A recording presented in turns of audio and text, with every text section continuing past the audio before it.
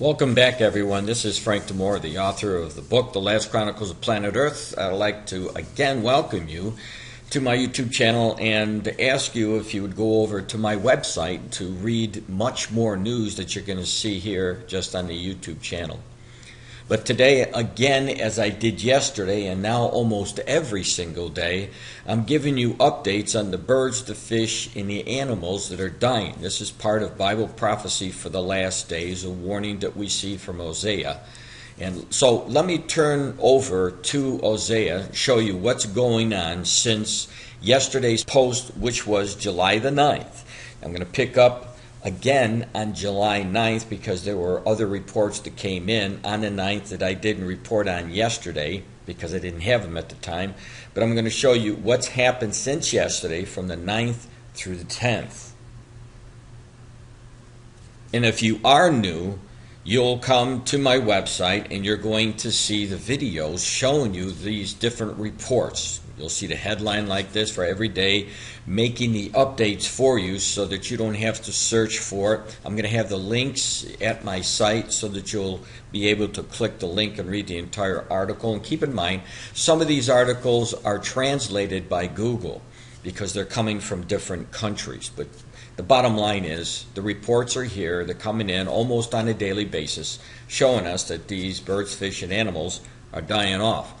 Now, for those of you who don't know, there is prophecy about that, and let me show you where that prophecy is so that you'll understand. You could freeze the frame here and go to Isaiah chapter 4, verses 1 through 3. You'll see it in red, where it talks about with the beasts of the fields and the fowls of the heaven, yea, the fishes of the sea also shall be taken away.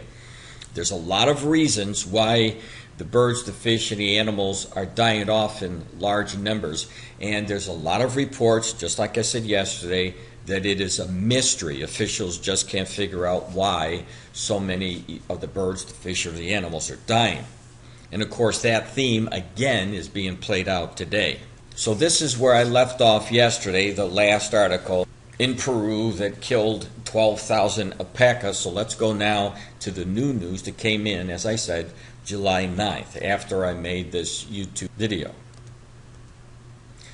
Here we are in the Netherlands, July 9th, 2015. Again, as I said, mysterious mass deaths of eels.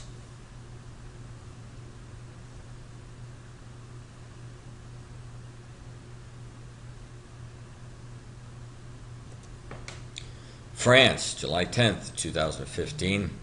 Now, the river that these 6,000 fish died off at, as you can see here, was considered the most nourishing of department. But now, because of pollution, you have another 6,000 fish that have died off, and pollution around the world is a major concern. In Belgium in 2015, July 10th, we see Brussels, why hundreds of dead fish floating on the surface of the canal. Yesterday I told you a large part of the problem was oxygen being depleted because the intense heat from the sun and drought conditions, and of course those are conditions also that the Lord warned us about in the Gospels and in the book of Revelation. And here we go again where we see that the heat and the drought is affected so many of the fish here in Belgium. Now I'm going to keep the red flag up because these reports are going to continue to come in.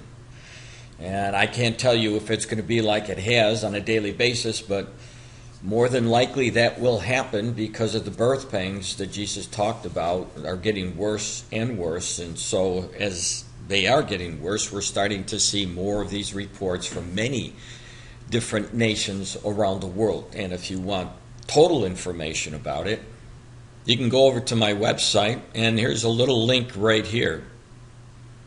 You click the link, just scroll down. You don't have to turn pages or anything. Just scroll down. You'll see the Dying Animal Archive from 2009, which I've been recording, all the way to current of 2015. We'll start in January, and you can scroll down. You can see hundreds of reports from all over the world, fish, birds, animals that are dying off. This is part of the last days prophecies, and I'm hoping that people will begin to pay attention to what's going on, because we are watching prophecy almost now on a daily basis in one form or the other. This is Frank DiMora from the End Times Research Ministry. Tell your friends about my website. Help me to help spread the good news of the Lord Jesus Christ, His